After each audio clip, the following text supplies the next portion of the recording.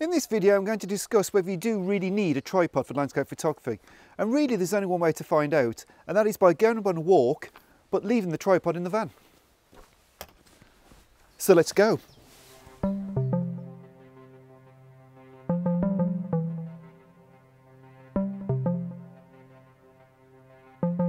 Hi guys, welcome to another video and welcome to the North Pennines. Now this part of the North Pennines I haven't particularly explored before, so I'm very apprehensive about my decision to leave my tripod in the van. Now the reality is I love that tripod and some of my favourite shots have been taken with it. So the thought of heading out without it to shoot landscape photography, it's really quite alien to me. For me, taking my camera and tripod is what I always do when I'm out in the hills. I wouldn't dream of leaving the tripod at home. But that's what I've done today, and yeah, I think it's an important question really. Do you really need a tripod for landscape photography?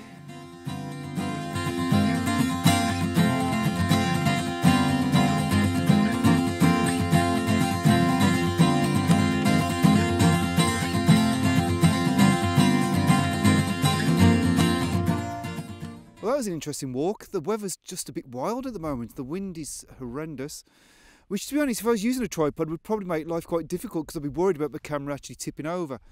So perhaps that is one plus point for not using a tripod, the fact that you can actually hold onto your camera. Now, I am finding it quite liberating having a fairly light backpack and also having my camera attached around the side of me, so I can just literally just open it up and pull it out when required, you know, and that's quite nice. I do quite like that. But what I do find is I feel like I'm taking snapshots, and yeah, that's not quite so good. Now, perhaps to explain this better, I have to go back to the start of my whole photography journey and my first ever tripod I bought. Because to be honest, before I bought my first ever tripod, I did feel like I was taking snapshots all the time. And as soon as I bought that first tripod and started mounting my camera on a tripod, the first instant benefit of a tripod for me was slowing the whole process down and giving me more time to think about my composition. Now, I was shooting film back then, so that was actually really more important than it is now, because with digital, I can take about 10, 15, 20, however many different shots of the same subject and try and get that perfect composition. But it's quite a messy way to work, you know, it's a bit hit and miss. I suppose once my camera's on a tripod, before I even fire a shot, I sort of really consider what I want to fit within that single frame. So for me, the slowing down process of a tripod is one huge benefit, and I don't think you can replicate it handheld. And of course, another obvious benefit of a tripod, apart from the fact that it slows down your compositions, is the fact that it keeps your camera steady. Now, if you walk up the hills, you could be argued that you don't really need a tripod because you can hold it yourself, because, you know, the light is pretty decent. However, as soon as you start heading into woodland where it gets a bit darker, or if you want to photograph at dawn or dusk, or even sunrise, sunset, really, by keeping your camera steady, you're going to eradicate camera shake. Now, yes, the Panasonic has great in-body image stabilisation. It's brilliant. But it's still not as good as having your camera on a tripod. Another obvious benefit of this is if your camera's steady, you can shoot your camera at the lowest ISO possible. Now, whilst modern day cameras are pretty decent as the ISO goes up, they're still always going to be better at the base level. So really what you want to try and do is you want to keep that ISO as low as possible. Now, of course, this means that if you're shooting handheld, you're basically going to have to end up sacrificing something to try and achieve the same sort of stability. Now, this could be depth of field.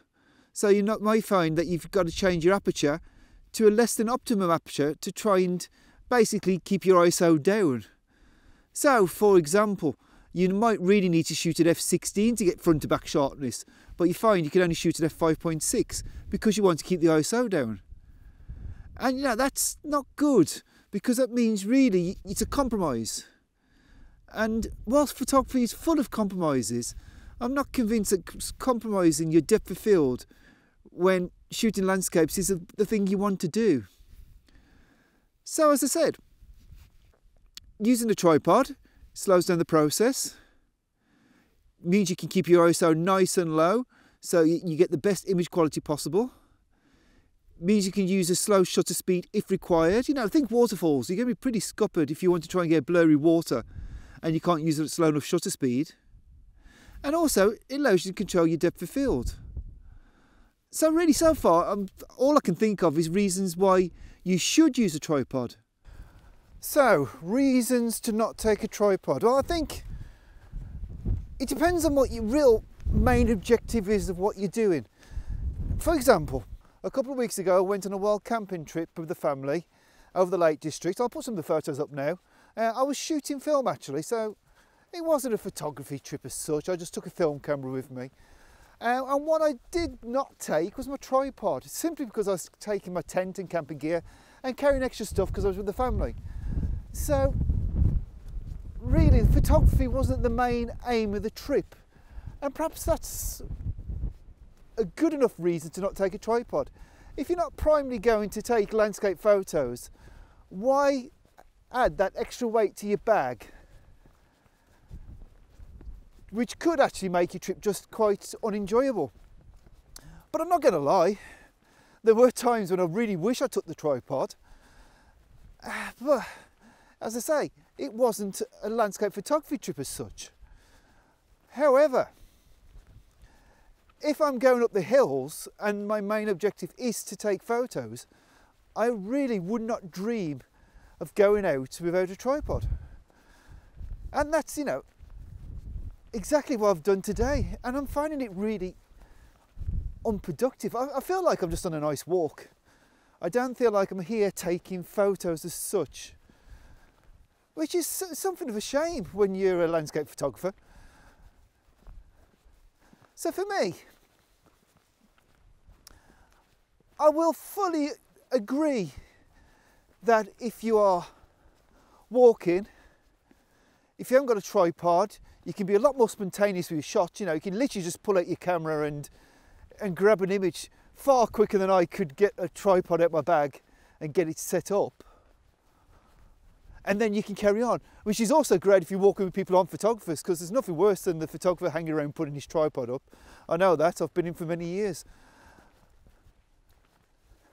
And of course, losing the weight of the tripod is another huge bonus, because really, the reality is, if you're taking a tripod up the hills, you're going to want something that's got a bit of weight about it, or it will just basically not achieve the purpose it's set out to do. It won't be stable. So, you know, you can save a good couple of 2-3 kilograms there, which all really mounts up. But I think that extra bit of weight, it's really worth it if your main objective is to take landscape images. So I think really, for me, I think the answer has to be to the question of, do you really need a tripod for landscape photography? I think ultimately, yes you do.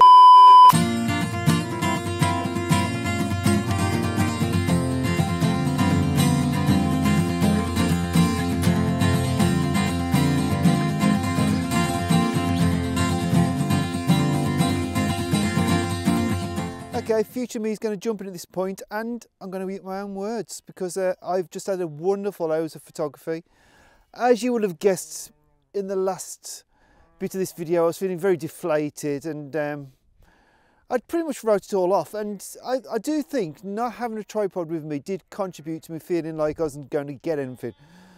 But as I was walking back, the light got nice, and I suppose my mood changed a little bit, and I thought, well, because I didn't have to get a tripod or anything out, I just thought, oh, well, I'll try taking a shot. And before you know it, an hour later, I've taken some shots I'm actually really pleased with. So if I'm being really honest with you, if I'd have had a tripod with me, I probably wouldn't have got anywhere near the amount of different compositions I did, simply because I just changed my angle so much and just sort of experimented, I suppose. You know, not having a tripod was actually quite liberating. So I think this is what I'm going to say, and this is how I'm going to leave the video. Do you need a tripod for landscape photography? And I think now the answer is no, you don't. I actually believe you actually don't. Thank you for watching this video. I hope you've got something from it. If you've enjoyed it, please give it a thumbs up and maybe subscribe to the channel if you haven't. And if you've got any comments, do you use a tripod? Do you not? Please do let me know. I'll be interested to read them. Anyway guys, thanks for watching. See you later.